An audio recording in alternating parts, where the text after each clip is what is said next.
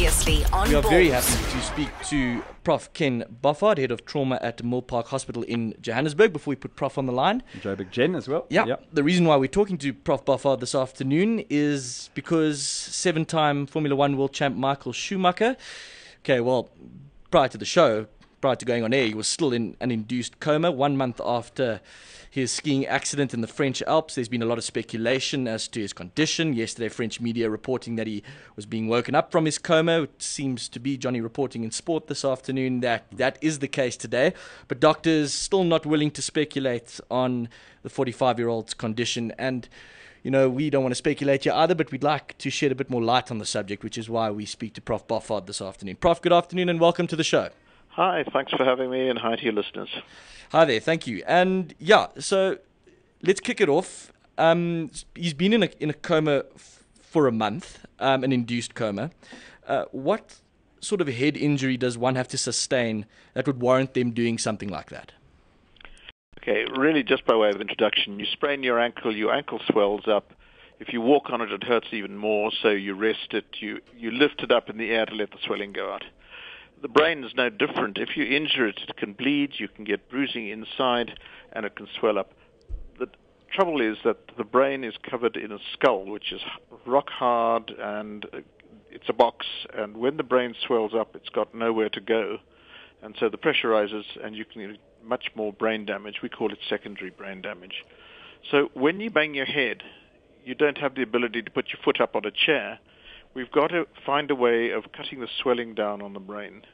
And that means removing any blood clots using an operation, and that's what he had. And then when the brain swells up, you have to rest it. We do that by putting somebody on a machine, and we can't even have them coughing, because every time you cough, the pressure in the brain goes up. So we use what most people would understand as an anesthetic. And we put the people to sleep, and they stay asleep until such time you measure the brain pressure, it's come down, and then you can wake them up. And just like an anesthetic, you're using drugs. As you want somebody to wake up, you withdraw the drugs. And although it's quite some time down the line, it's a month now, and I should say that while somebody's asleep, you really can't tell how well the brain is doing. So now's the time. The swelling, if it's going to go down, has gone down. So now you wean the drugs, slow them down, and see how much he wakes up. And it's very, very difficult to predict. He's been asleep for a long time. It says to me that the pressures were high for a very long time, and that there was therefore quite a lot of secondary damage. Time will tell. Prof, bringing him out of this coma, could it take a long time? Yes, it can, because firstly, the drugs that have been on board for a month have got to get out of the system. The more drugs you put in, the longer the period, the longer it takes to get them out. The other is we don't know how much the brain is going to work, so it could take several weeks or even several months.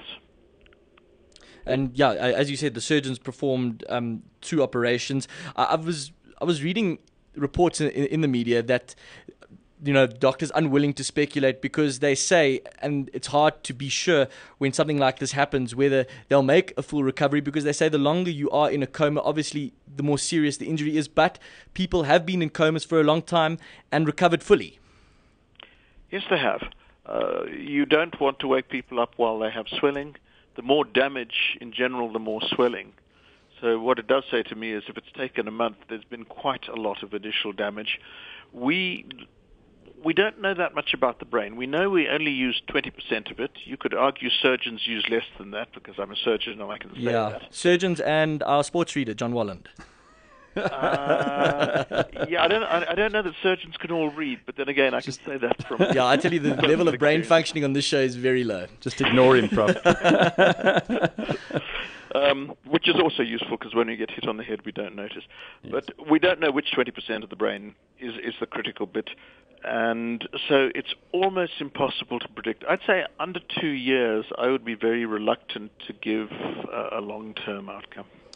Prof, at what point do you determine whether to elect to have an induced coma situation? I mean, we know he was put into that medically induced coma by the doctors at that clinic. But at what stage? Because we understand that when he did present, he was still compos mentis. So how do you determine where to go from there. That's correct. When he had his initial injury, and he was wearing a helmet, and I doubt that he would have survived if he wasn't, but and the investigators have actually been studying the film footage from the helmet-mounted camera that he had. Just like when you sprain your ankle, initially maybe sore, but you can walk on it, and then it swells up over the next day or so. And that's exactly what happens with the brain. He was transferred to a world-renowned unit. It's extremely competent. And they would have been aware of this. And what they can do, and I'm sure they have done, is you put a small pressure probe actually into the brain area and measure the pressures. And as soon as you see the pressures going up beyond a certain point, you start introducing drugs to try and get that swelling down. And if that doesn't work, the next stage is that you effectively make a drug-induced coma so that whatever pressure you have, the person doesn't make it higher by coughing and that sort of thing. Would he have been aware what was happening to him? I would doubt it. Initially, he clearly was aware, but then the normal thing is one lapses into unconsciousness, and remember that he would have been sore as well, so he'd have been getting drugs for pain as much as anything else. Yes, Johnny. Yeah, Prof, I was going to ask you, in the wake of this, you casevaced to the hospital following this trauma, and you do say the surgeons are very good in that country.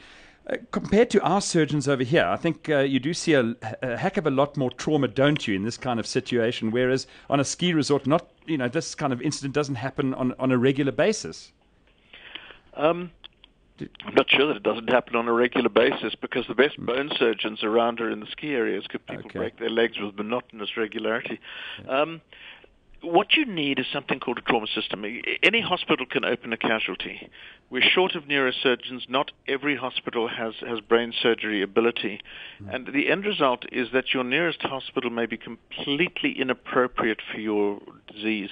Right. And so what the French have done to some extent, and what we have done in South Africa, and we're actually ahead of them, yes, is we have classified trauma hospitals that can take trauma into essentially 3 levels. And a level 1 center is a major academic tied center. Best way of putting it is you never ever have to refer a patient away. A level 2 center is a good general hospital. Many of them around, both provincial and private. We're talking things like Helen Joseph Hospital, if we're talking provincial. And level 3 hospitals are GP-run cottage hospitals. And in fact, he was taken to a level 2 hospital to start with. They recognized their problem and transferred him through to the level 1 very quickly. Okay. Sadly, this doesn't happen in South Africa, because most of the private hospitals, and the only group that has actually gone into national standards is Netcare, where they do have level 1, level 2, level 3 trauma centers, which are internationally standardized. Nobody else does. The patient needs to go through to the right hospital at the right time. And if that means bypassing the hospital that they have their crash opposite, so be it. So interesting. Prof, last question from my side. So they're bringing him out of the coma today, we hear. What kind of symptoms or side effects does a person display after being in a coma for such a period of time, usually? Varies from no response at all, which is a bad idea, to usually people will lighten up, and the commonest thing is restlessness, completely purposeless restlessness, moving around in the bed, random movements. And then as you improve, you start, if you touch someone, they realize where you're touching them. And somewhere later, and he's probably got, and will keep initially, an artificial breathing tube which stops him talking. So that will stay for the time being, I'm sure. And therefore, you start off with nothing, then you start movements, then you go purposeful, and after that you start trying to express yourself in whatever way. I think it's going to take some months before we're at that point. Okay. Fascinating. Thanks very much indeed, Prof. Kenneth Boffard, Head of Trauma, Mill Park, Joburg Gen. Thank you very much for your insights this afternoon, insight. Prof. We really appreciate it. All the best, guys. Have a lovely day. Thank you. Bye-bye. Bye-bye. Bye. There we go. Really interesting. Yeah, very interesting. Really interesting. As Johnny's reporting in sport this afternoon, they are, it looks like, reducing his sedation. They're reducing Michael Schumacher's sedation and bringing him out of a coma to assess how bad that trauma actually is. Visual Radio. Weekdays from 3 p.m. to 6 p.m. Central African Time. Radio like you've never seen it before. Balls.co.za